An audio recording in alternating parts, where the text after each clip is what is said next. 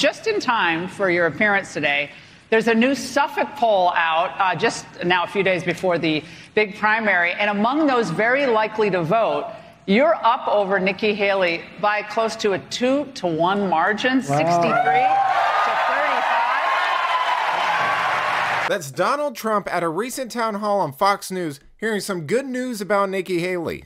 Well, good for him, bad for her. Welcome to Nurk News, I'm Nurkish. Today we're going to take a few minutes to break down this clip and discuss what it means for the election moving forward. Nikki Haley has not been having a good run at things lately. I'd honestly thought her campaign died a while ago, but then I'd hear about some new cringy thing she did and discover that it's still shuffling along like Biden at a press conference. It makes you wonder why. Why is she still doing this? Is it to be VP? Many of the same politicians who now publicly embrace Trump privately dread him. They know what a disaster he's been and will continue to be for our party. Some people used to say I was running because I really wanted to be vice president. I think I've pretty well settled that question. Has she settled that question? Well, I settled it about 3 months ago.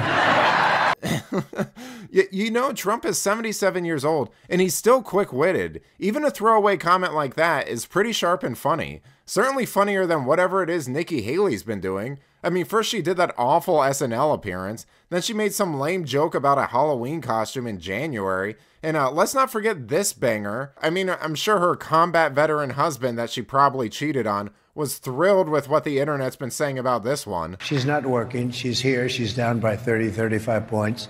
And everybody knows her. You're not supposed to lose your home state. She did terribly in New Hampshire. She got the only vote she got was from Democrats. But she has a lot of money behind her. What do they think they're getting? Well, they're trying to hurt me because of the general election. So the Democrats are giving her money, and she's playing into the game. And I think she just can't get herself to get out. She's doing poorly in the polls. Look, if she was doing well, I'd understand it. But she's doing very poorly. She lost in record numbers in Iowa, record numbers in New Hampshire, Nevada. No name. We had no name. Trump's got a point here. Nikki is dead in the water and has been for some time. The only question that remains is, does she know it yet? I mean, I honestly don't see a path forward with Republicans for a person who said they got into politics because of Hillary Clinton, is backed by Democrats, and has said that, quote, illegals aren't criminals. I'm not sure that person has a chance of winning anything against Donald Trump. Here she is with Harris Faulkner, essentially ending her political career on live TV. This Saturday, the primary. How do you get there beyond the state when you haven't won a state yet? How do you win your first state? I mean, it's amazing to say I haven't won a state yet. You've only had 3 states that have voted. Well, it's not amazing. We need to South go ahead and Carolina's let winner these take states... all. I mean, we need to let she's going to pick up more delegates. South Carolinians have not voted yet. South Carolinians have not voted yet. Fair. Look, if you and everybody else tells me to get out of this race, I'm not telling you anything. It would be the longest general election race in history.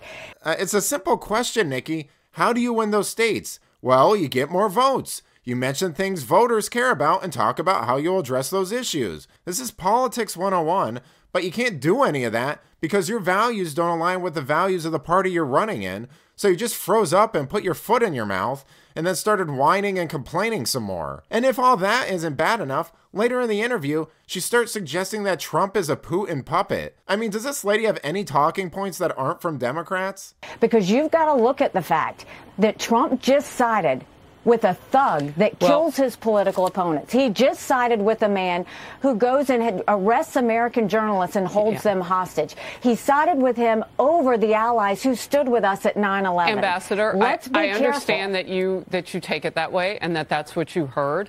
And we'll have to see how all of this plays out. This president didn't have an invasion by Putin on his watch, the only one in recent presidents. So there is that to be said about it.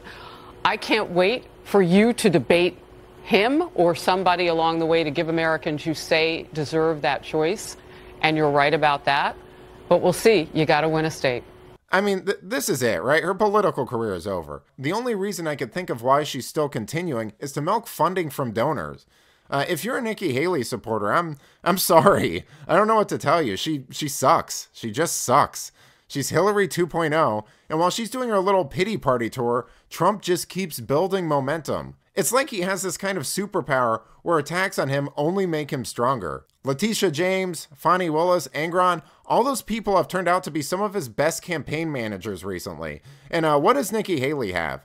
The support of backstabbing Democrats and a husband that she probably cheated on. But let me know what you think. Is Nikki Haley's political career over? Is there a possibility that she could win a primary in any state? Let me know in the comments, and if you enjoyed this video, please give it a like and subscribe to the channel. That stuff really does help us out. Until then, this has been Nerk News. Thanks for watching. Bye!